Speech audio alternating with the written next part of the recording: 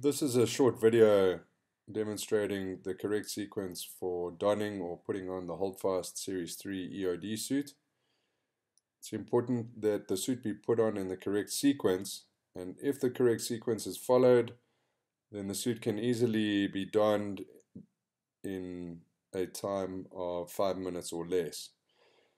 When putting the Holdfast Series 3 EOD suit on, it's important to start from the bottom, working your way up through all the components until you reach the top, which would be the final process, which would be donning on the helmet. After initially putting on the overshoes or boot protectors, the next component in the dressing sequence is the integrated groin protector. As you can see, the operator can assist by simply holding the groin protector in place initially, while the assistant then adjusts the straps for optimum fit and comfort.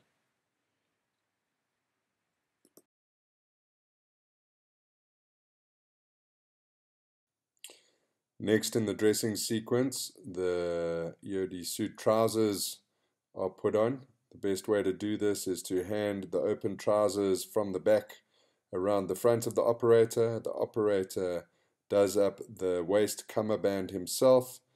Then you pass the shoulder straps over the shoulders, and once attached by the Velcro, adjust the Velcro straps to ensure best height for the trousers to hang just above the overshoes.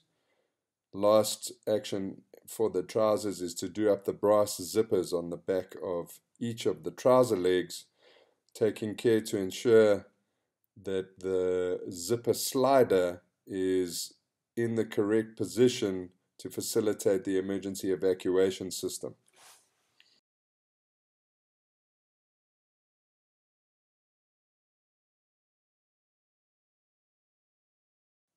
The spine protector is now fitted to the shoulder straps of the trousers.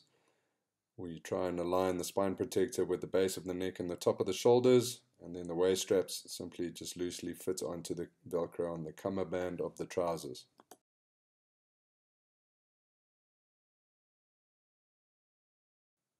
Now the smock or jacket is dressed on the operator.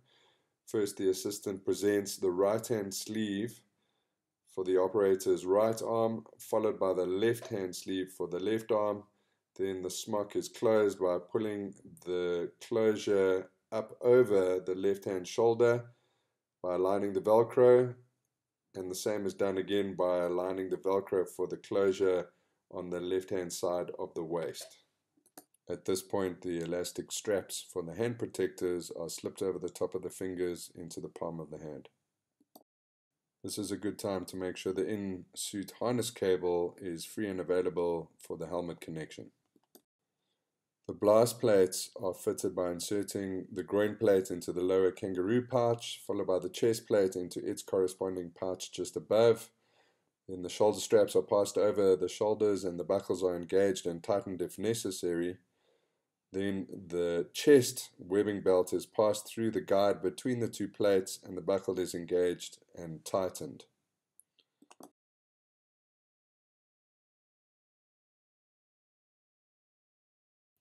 Now the battery pack found in the battery pouch on the rear right hand side of the suit can have its inline cable connected.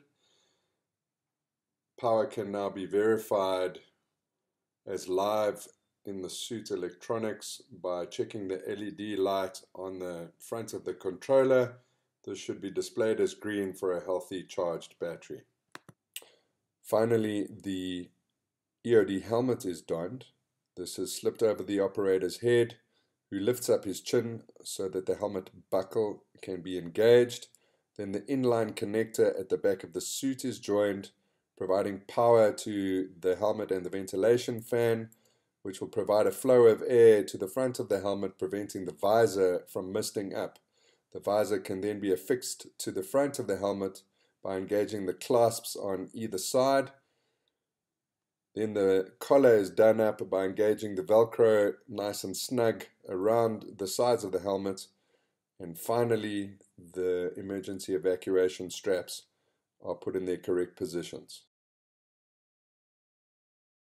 The operator will now demonstrate the emergency suit evacuation. He first pulls the emergency handles on the smock. This will also disconnect the electric cable to the helmet. He undoes the quick release buckle on the helmet. He then pops all the red tabs on the trousers, including the zips at the back of the trousers, steps out of the trousers and walks away in less than 20 seconds.